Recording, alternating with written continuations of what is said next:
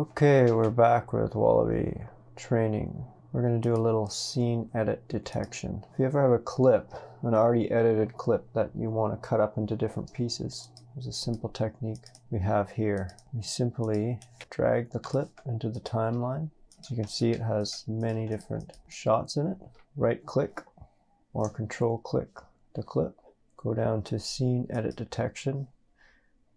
Select apply a cut at each detected cut point. You can also create a bin of subclips from each detected cut point and create clip markers at each detected cut point. But we're just going to go with cutting it up right away. So click Analyze. Depending on your computer's speed, it may take longer or shorter to analyze. What we have here is an old skateboarding demo video that me and my twin brother made almost 20 years ago now. And voila, there we go. We've got numerous separate clips already cut up. Very helpful if you are receiving some footage that is already edited together.